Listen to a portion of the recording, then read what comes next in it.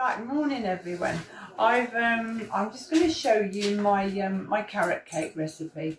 I've had it for a very long time, and I used to cook it for WI Market, and I used to do a batch of 3, so I had to condense the mixture and just do one. So it took a bit of twiddling, but I've done it and hope you enjoy it. Anyway, I've just mixed up my eggs and brown sugar, which is 2 eggs and, let me just check, 75 grams of sugar, because my mixer makes such a row I couldn't have it on and talk at the same time. I've also grated my carrots, which is about 180 grams, give or take the odd bit of carrot, doesn't really matter. So that's all ready. So now I've got some sunflower oil, 100 ml, all ready in my jug. I'm going to put my mixer on and just slowly put it in so that it doesn't curdle or anything. Mix it on slowly. Hope you can still hear me. And in it goes. This is now nearly done. Right. I've not done this before, so you have to bear with me. That's that. Let that go in a minute. Take that one off. That in there. And then I'll add the carrots, which are already grated. You can grate them a bit finer than mine. I've done them quite coarse, but you can do them finer, but I find it just as easy, and it saves a bit of time to do them like this. Put them all in there like that. I have to remove my dog, she has a fetish for carrots, so and I'm folding those in nice and slow like that. It doesn't take very long. And then, all you do then, I don't sieve my flour, I never do now because I think it's fine enough, unless you're doing a Swiss roll or something.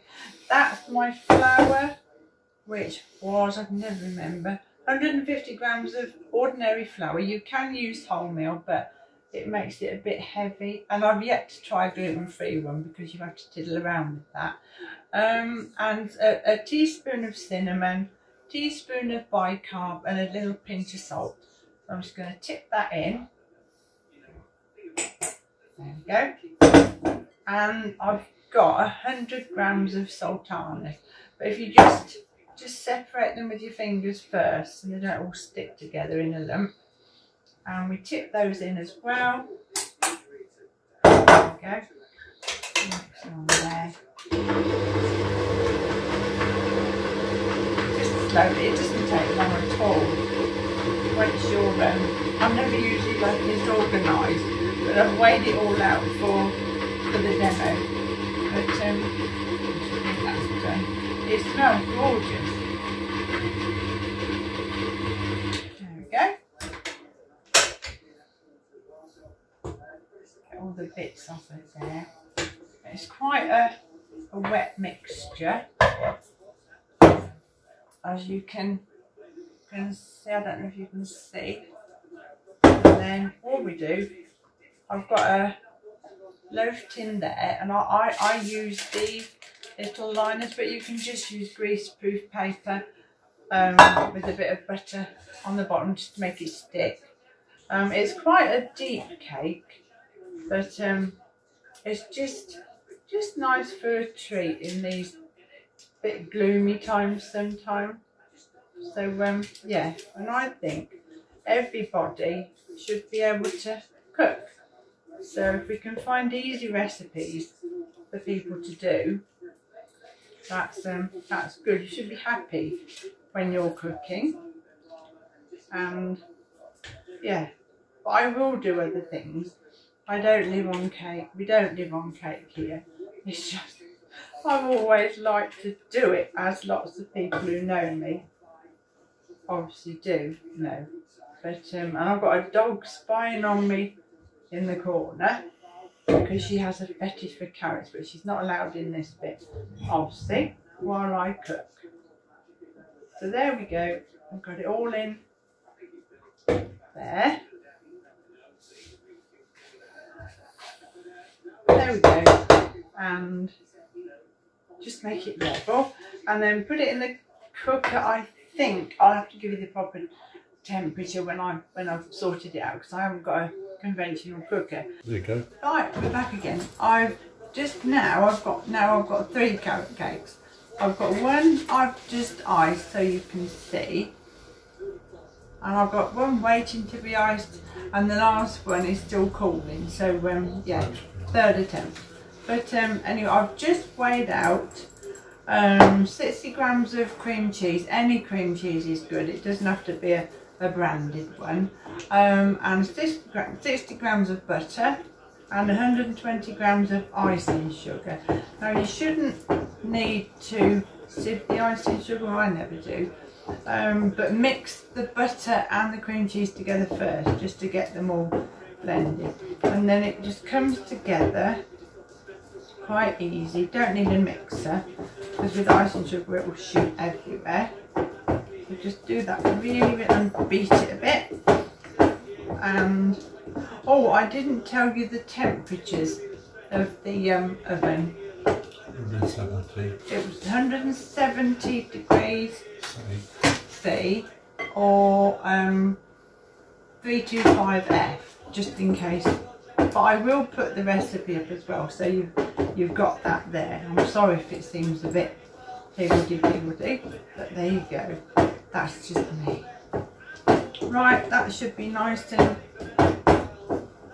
and all you do is just put it on the cake. You need to keep this cake quite cool, and it will keep, but you have to keep it somewhere quite cool, because especially in the summer it's quite moist, so there is a danger of it going funny if you get it too warm and leave it. So this is quite lovely. It's quite thick, but because the cake, as you can see, is quite deep, so it needs to be quite a thick icing. But there we go. Just put that on there. This is so lovely. You don't have to be artistic. Just put it all on. Make a pattern. Leave it to settle a bit, and you'll be done. It's just something nice, especially this time of year, especially when it's snowing outside, to munch. Just a little treat, and it will serve quite a few people because you only need a small piece. So just do that, swirl it around, make sure all the edges are covered. There you go. Don't let it dribble down the side. Let it cool right down, else it'll all sink everywhere. And I reckon that's a nice treat, because there's no additives or artificial stuff in it. It's all quite natural. I know it isn't the most healthy cake, but you know, it's a cake. So there we go. There, and for not many, well, it's taken me a long time, but it won't take you long to do. You've got a nice tea time treat. So as I say, we'll get the proper recipe on the website, and hopefully you'll be able to push those closer, so hopefully you can see. You'll be able to do one and enjoy it.